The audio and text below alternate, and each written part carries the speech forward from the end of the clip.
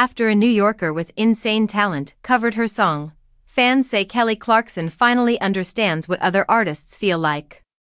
Kellyoke with Us featured a fan who stunned the crowd with her performance. Kelly Clarkson is well known for her popular Kellyoke segment, in which she covers songs by other people.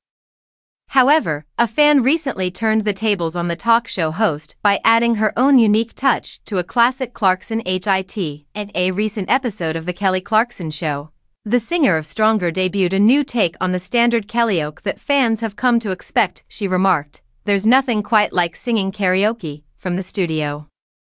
It's actually better if you make mistakes. It's not about belting out the song flawlessly or knowing every word. It's all about enjoying yourself." Jason and Jocko are aware of this, which is why they have been inviting people to sing to their heart's content from a pop-up, live karaoke booth that they have set up directly outside 30 Rock. We dubbed it Kellyoke with Us. Check out this song. It turns out there have been a lot of requests for it. Outside, guitarist Jocko Carico and keyboardist Jason Halbert asked audience members to join them in song.